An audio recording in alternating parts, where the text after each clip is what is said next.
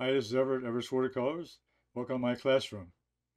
Today's painting is going to be a painting which I'm going to show you all my steps from start to finish. And I'm trying to minimize the amount of strokes I use.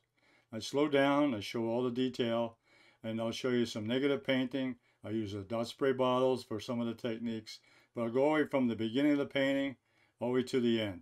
And I think this will really show you how to approach a painting, a landscape painting, uh, with just some basic strokes, basic shapes, but then add in some detail to make it interesting. So let's go to my painting table and let's get started. Now this is a reference photograph here I'm going to use in today's painting. And there's the design sketch I did with a little bit of a value study on the log cabin. And I start out with a little quarter sheet piece of paper or watercolor paper, and I've gone ahead and put in the background sky with cerulean blue paint using a half-inch natural hair brush by Silver Brush. And also put in the foreground road using burnt sienna watercolor. So this is my starting point here. Now this layout here, I'm going to do a minimal number of strokes in all this whole painting. So the background trees, I'm using cobalt blue, and I'm going around the outside edge of the old cabin. And what this does, this will define the edge of the building and gives me a simple background value for some background trees. So I'm minimizing the strokes today. I'm just going to do a minimum number of brush strokes and amount of color I'm using. Now I'm mixing up some light green with yellow lemon and green number 1 mixture. I'm going to paint in the middle ground trees. So using the same brush. Now the middle ground trees, again, I'm going to use just basic strokes. I'm going to put in the colors over here just to get a basic outline. Now we're minimizing the effort today. We're minimizing the amount of brush strokes. Simplify the outline of the structure. So I'm just outlining the edge of this tree using the lemon yellow and green number 1 mix. You can see the variation of color. Pick up a little bit of green, then I'll pick up a little more yellow. But I'm trying to keep a variable color over here for this middle ground tree. I'm using a spray bottle also to add in some extra yellow. My dot spray bottles, my palette in the bottle, that was lemon yellow in the spray bottle. And just to add a little texture and also add a little more color to that middle ground tree. That's what the spray bottle is used for adding color, texture, and also adding more color. So with simplified brush strokes here, just to get the outline of this particular area, which is a middle ground tree on the left-hand side of the painting. And I'm working a little bit on the edge, overlapping that building. The overlapping will show depth in the painting. Overlapping one element over top of the other will push the other element behind and back. Now off to the right, I'm also going to put another tree in the middle ground using the same colors. Again, I'm just verifying, working on the edges, trying to simplify the amount of paint, trying to make it a little bit different over here. Again, using that dot spray bottle with lemon yellow to enhance the color a little bit. Just get a little different color here on the right hand side. A little brighter, a little darker, a little more pigment. Using just basic brush strokes here. Again, I'm going to be defining the right edge of that tree here. I'm defining the edge of that building. Here I'm overlapping the building a little bit. Adding a little more color with the spray bottle. So the overlapping of that building is going to make that building go back behind the tree line. That's what I want. I want these middle ground trees to come forward of the building, and that pushes the building back into the background area. just ahead of those background trees.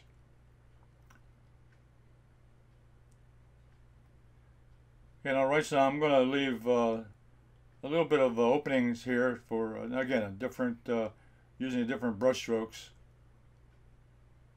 This tree on the right is making a little bit different than the one I did on the left. Adding a little more color from the spray bottle. Going to use leave some sky holes open for branches and so forth. So the tree on the right is, I'm painting it a little bit differently than the tree on the left. Again, just for variety and also to be able to use different brush strokes. But the color is all basically the same. The tree shape's a little different, but I'm leaving a little bit of area there so I can put in some trunks showing through the trees. And I'm adding more spray bottle over here to give a little more texture. Again, a little different application of paint. That extra color will give it a little more color, a little darker color, a little more colorful than the tree on the left. That'll give me a little bit of variety in the trees.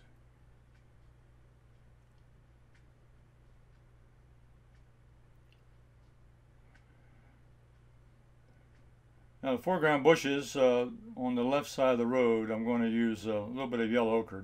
Change the paint to yellow ochre, mixed in with that yellow and green. So the yellow ochre I'm going to put in, there's some foreground bushes here in front of this little fence line. So this will define the foreground bush line next in front of the tree and coming forward along the edge of the road. Still using the 3/4 inch flat brush from Silver Brush. A little bit of change in color. That yellow ochre's got a different color, a little different tone than the lemon yellow.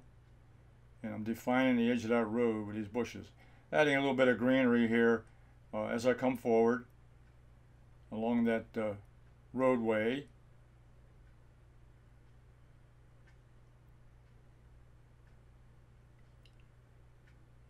Now you make small, while the paint is still wet, I can make small minor corrections using the tissue, wiping off some of that excess paint, because I want the road to be a little wider at that point there, so I didn't want to cover it up.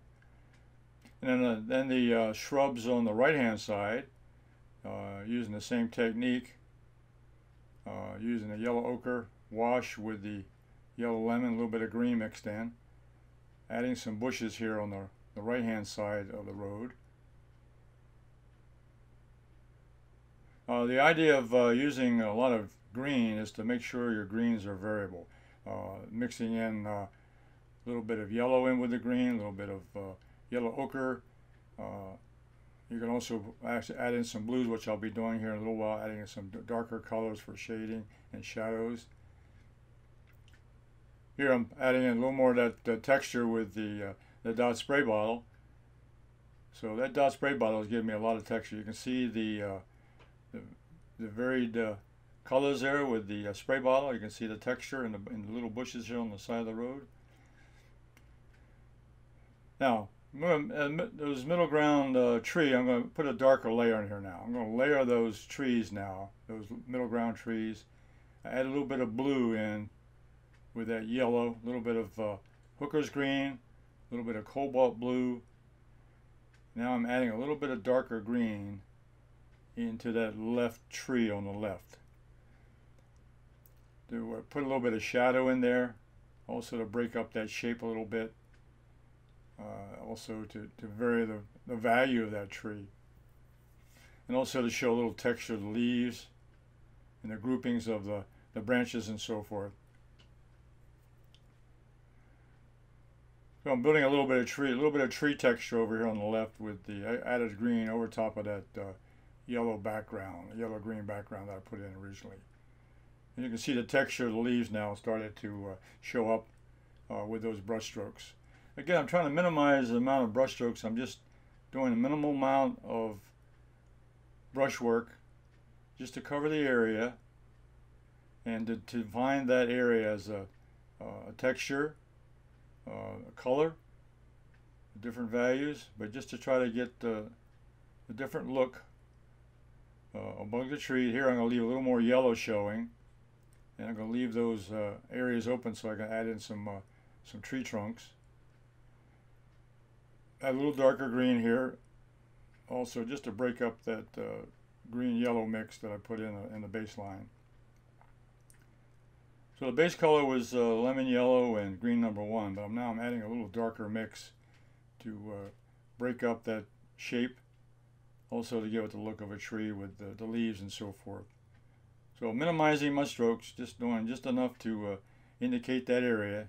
That's in the middle ground. Now moving to the foreground where the bushes are, I'm adding a little more definition now. A little more greens up here, looking, give a little texture. The brush strokes are now up and down, showing a little bit of grass. So I'm trying to define a little bit of those bushes that are alongside the edge of the road.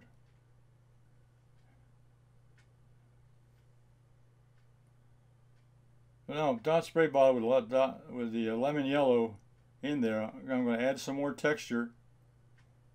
I'm putting more texture into those leaves. So that dot spray bottle is adding more paint, a little more yellow in there to break up the leaves, adding a little more texture. So you can see this dot spray bottle is giving a lot of texture into that tree, make them look more like leaves. Adding also green number 1 in a dot spray bottle. Again, adding texture now. This is a dot spray, which is giving me light, fine dots, separate dots that are going in there to break up that foliage to make it look like trees. Now adding a little bit of water. That water will also spread out those dots a little bit, give them a little irregular shape. So that'll define the edges of those dots to make them look more like a leaf structure. So adding water to that paint now will modify that texture of that particular application with the spray bottle. So using spray bottles is a good way to build texture and to build up color in a particular area. In these trees, this is one area that I use it a lot.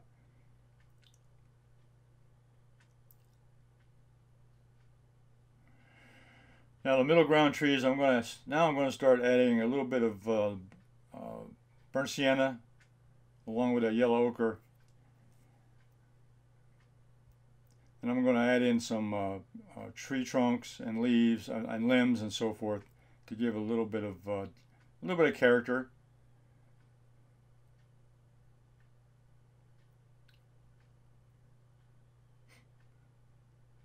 That darker mix now with the brown is also going to give this a little more depth, a little more definition on the left.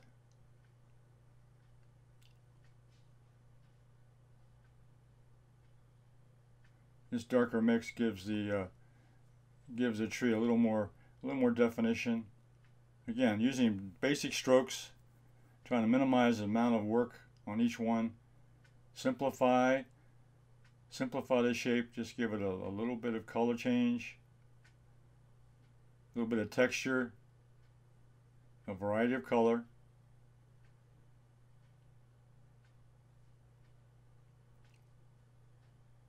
Using the same 3/4 inch flat brush, just moving the paint around, also adding it to the bushes and also to the trees.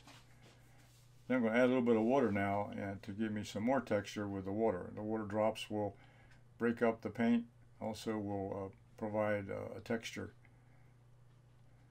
Now I'm using fine mist now, a fine mist sprayer with a yellow ochre. That will change the color a lot more. This fine spray now will cover a bigger area.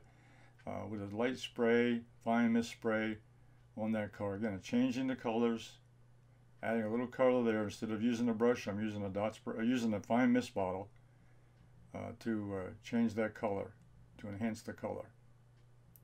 So that's another way I can use the dot spray and the fine mist sprayer to modify the colors.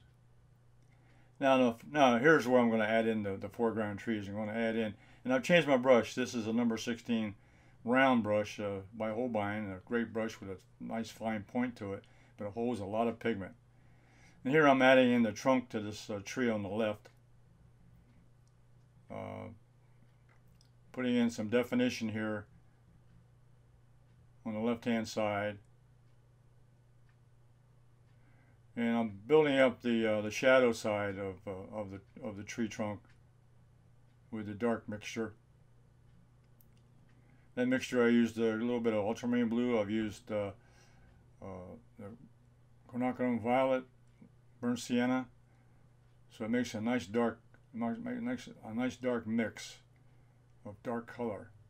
Now I'm building up a little bit of that trunk inside the branches there, in the branches, and also adding a little bit of definition of the tree inside that foliage. Breaking it up so that there's not a continuous line, but shows the definition of the tree trunk and some of the branches. Give that tree a little more definition, a little more character. And of course, this tree trunk is in shadow under all those branches, so it will be dark.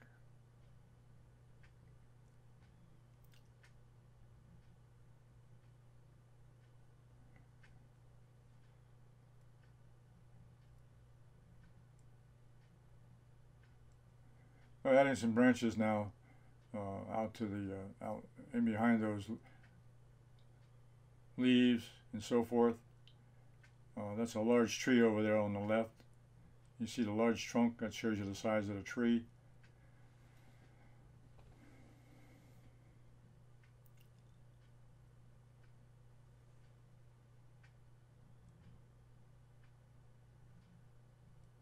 And I show them the sketch up here on the upper right. That's my design plan, and I'm following my design plan to define the branches and the shape of the tree and so forth.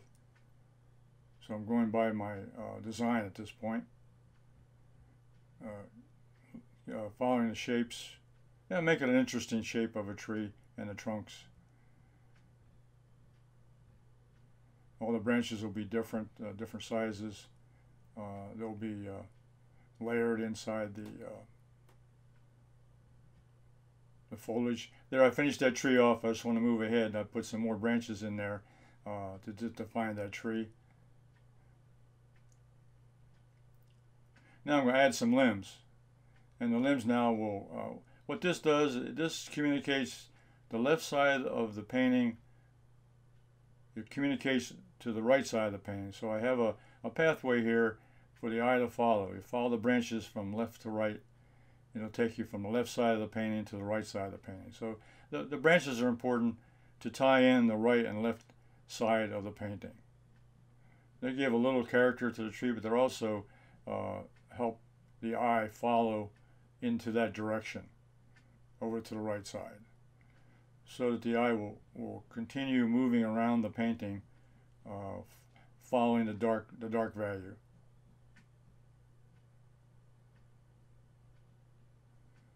I'm making finer branches now because the further you go out from the branches, the branches get, the limbs would turn into branches, and the branches go into twigs, so you get a much smaller definition of the limb as it goes out.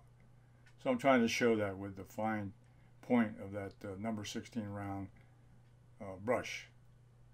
That big brush holds a lot, but it comes to a nice fine point where I can do detail like this with the tip of the brush.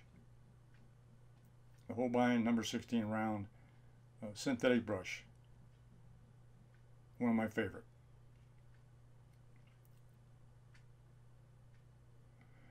Now working on definition here, getting a nice little bit of calligraphy here on the branches, showing a little bit of definition. Not getting too carried away, but just to give a nice characteristic of a nice big old tree there. And there you see the final product where I've added in the fence line. And now I'm going to add some more detail, limited details now on the fence line, the cabin, and positive and negative. So I'm really going to look, here I'm painting the positive and negative shape of this particular building. Just going to show enough of the definition, enough detail to define the shape of that building. So there's my design sketch, and I'm gonna paint in the darker value, which is the shadow area of the building. But it's also going to define the shape of it, and it's going to define the size, and it'll give a little more interest to that particular shape. I'm still using that number 16 round brush. It does a good job on detail, and going down the finer detail here of the design, I'm going to next putting in the dark areas of this building, which is in shadow, coming along the front edge of that roof line of the cabin. And I'm defining the edges of the fence line too. You'll see I'll start putting in some of the negative shapes around the fence. So I'm painting a positive negative shape here of the building, just to show enough detail of the shape of the building. This dark will outline the light, so that'll give you the shape of the building by definition. You can fill in the blanks just imagining what the rest of the building looks like.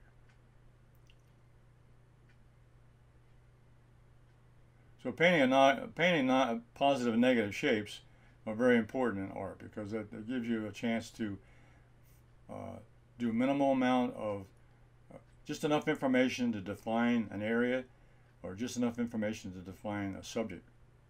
And this gives the painting a little more interest, and also keeps the eye flowing, keeps the eye moving around the painting. Now I use the tissue here. The paint is still wet, so what I'm doing is I'm lifting a little bit of that out. That is a dark area, but I don't want to get it so dark that it pulls the eye back there too much. So I wanted to lighten that up just a little bit, so I can pull some of that paint out to lighten that color just a little bit. I don't want it to compete with that dark tree on the left, so I just took a little bit, lifted a little bit of that paint off while it was still wet, and kept it a light value.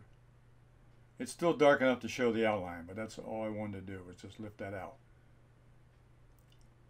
So I'm very cognizant of where I am in the painting. I'm in the background area now, behind the trees, so I want the area to be a little less defined, just enough definition, but not as defined as the tree or even as the foreground. So keeping the foreground and the middle ground and background separate is a task that you have to be aware of when you're painting a subject like this.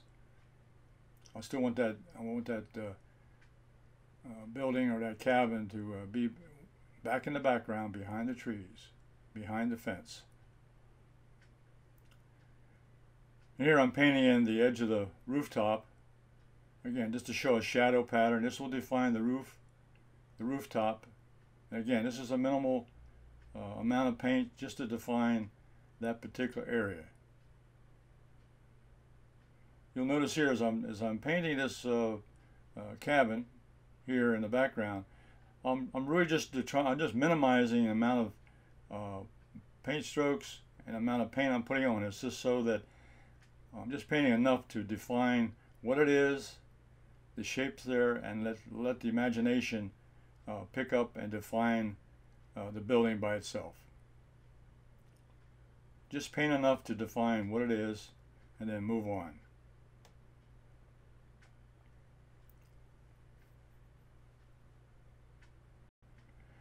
So there's the end of the positive negative shapes. So I went ahead and put in the negative shapes around the fence line, and all I did was paint in between the railings so that they would show up.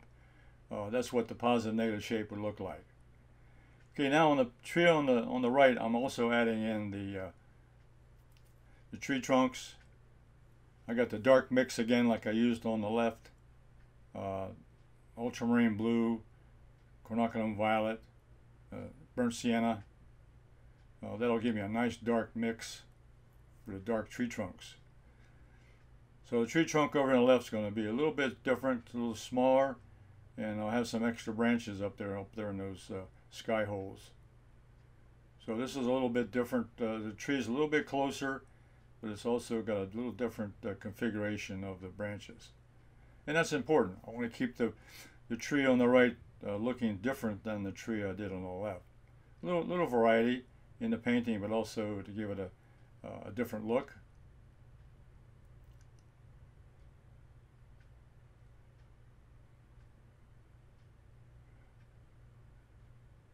put in some of the smaller, limbs and branches, little smaller tree trunks there in the back for smaller trees. It's kind of a grouping of trees back there on the right. So I'm just kind of, now here I'm putting in some branches now in that sky hole to kind of define that particular side, that shape in there. That kind of makes it look like you're looking through the tree, through the spaces there, into the background. So it makes that tree on the right here a little bit different than the tree on the left. Give a little bit different look, a little bit different technique, and a little bit different painting on the right hand side.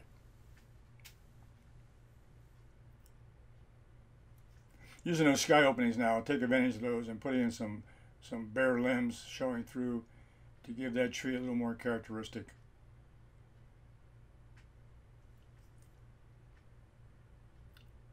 Now, using a smaller brush, I'm going to go down and work a little bit on the foreground shapes, and that's the bushes on the right, and a little bit of branches and so forth. I'm going to break up that area a little bit, get a little more definition.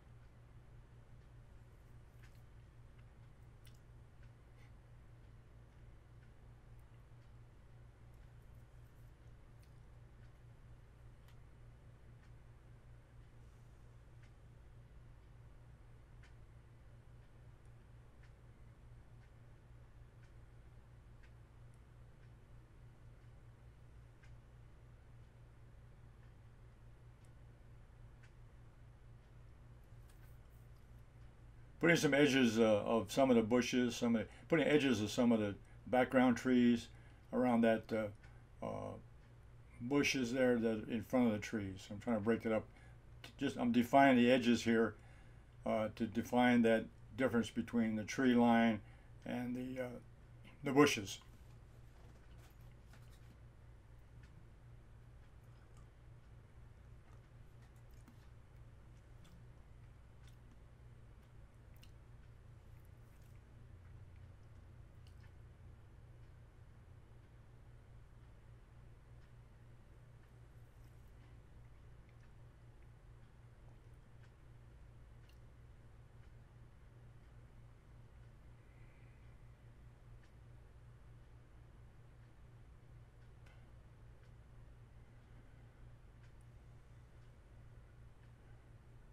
Now I'm just continuing on with that. I'm putting a little more definition there behind that bush line, separating the bushes from the background or the middle ground trees, trying to separate the foreground from the middle ground just by putting a little more value behind there, adding a little more color, make it a little bit darker there behind that bush line, a little more definition. So just a little bit of detailed brushwork here. To break that shape up a little bit, and to bring those bushes forward with that shadow behind.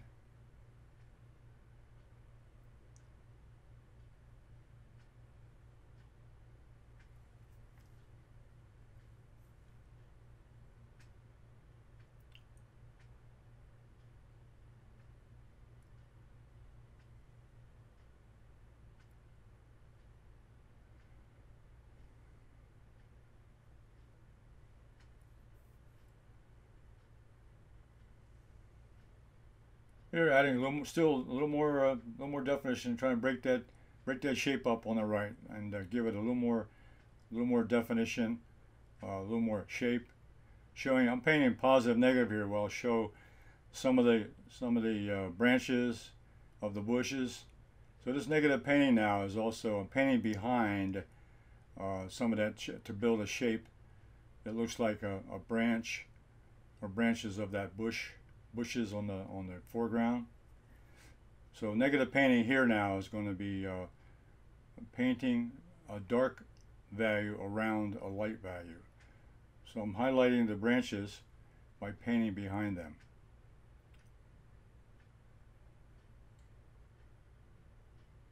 So here's another example of positive negative painting to bring out a shape or to define an area. I give it a little more interest, also to give it a little more definition of what we're looking at. Here we're looking at bushes, and therefore we got branches and twigs and shadows, and this kind of breaks up that shape a little bit to give a little more interest, a little more definition that it's a bush. Now you start seeing the shape of the shape of the branches. So this takes take your time. This is an area where you take your time and you build out as much as you feel necessary along this line to give a little more definition, a little more structure, a lot more interest, breaking up that shape. And I think that negative painting, this is a good place to put it, to show some of the dark and light areas, and also indicating branches and something behind that bush line.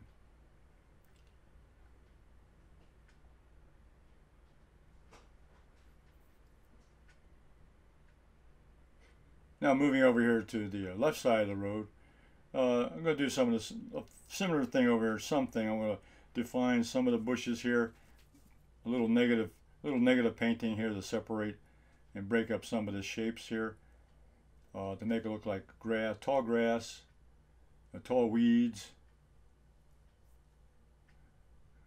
Painting in some of the positive and negative shapes here, making that tree pop up a little bit behind with the grass right in front of it.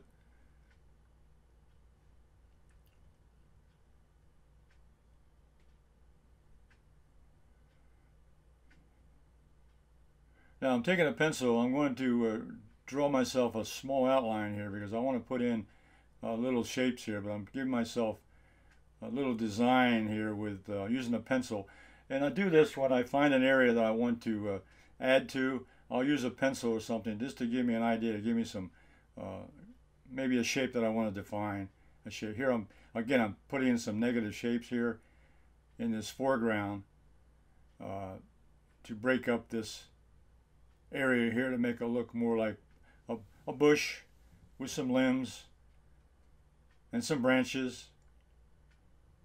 Again, this breaks up the shape here on the left-hand side of the road, and it gives me a chance to paint a little bit of negative painting, positive negative painting, to bring out some of that shape. So I'm painting behind the actual object. I'm trying to bring out the branches and the trunks of some of these bushes. So what I'm doing is I'm painting a color behind, a darker color behind that, so that the lighter color shows out. And that's the technique of positive negative, is to paint behind another shape to bring out or define what that area is.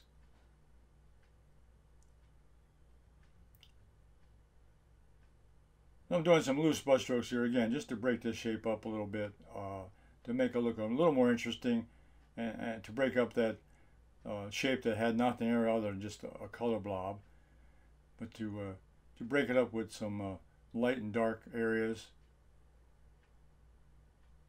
Shows a little more texture, and it shows that there's grasses and things like that growing over here on the edge of the road.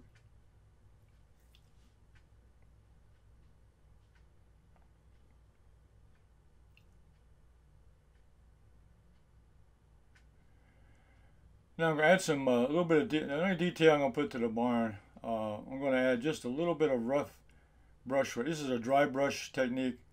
I'm just going to put that across the rooftop. This could be an old tin roof, aluminum roof, and here I'm showing some of the rough texture of the roof. So I'm just dragging a dry brush, a small brush with very little paint in it, kind of breaking up that shape back there. It was all one shape, one color. So this kind of breaks it up and puts a little. It's in the background, so I don't want too much definition.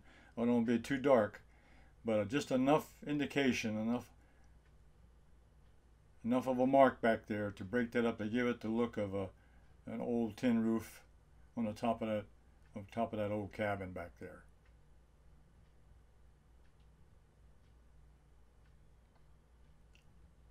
So just a little definition back there on that barn or cabin in the woods.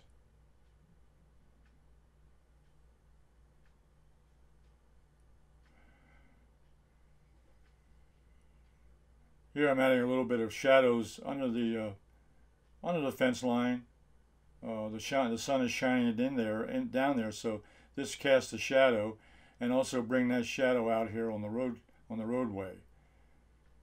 So I'm putting a little texture and showing a little shadow pattern here from the trees, with the light coming through the trees there from right to left. I got the shadow pattern coming across to define the particular direction of the light. So this puts a light shadow pattern into that area.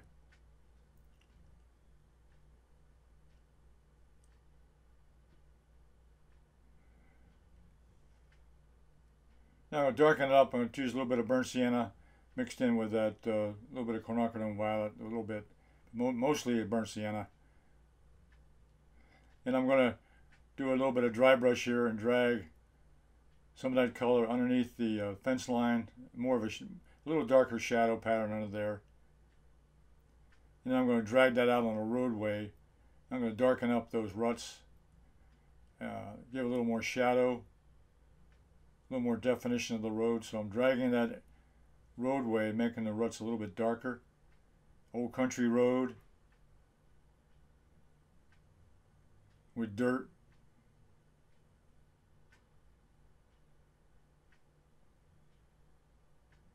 Here I keep it rough. Give it lots of texture, because it's dirt and sand, so it's been there for a long time. So it's been traveled over many times.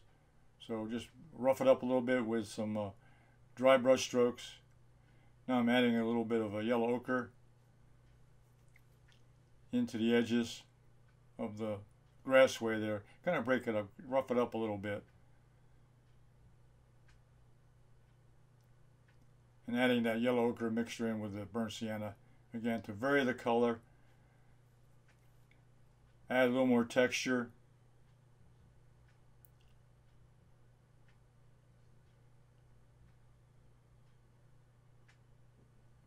We're coming to the finished painting. This is a cabin in the woods, and I wanted to show the minimization of using a minimum amount of brush strokes to do a painting.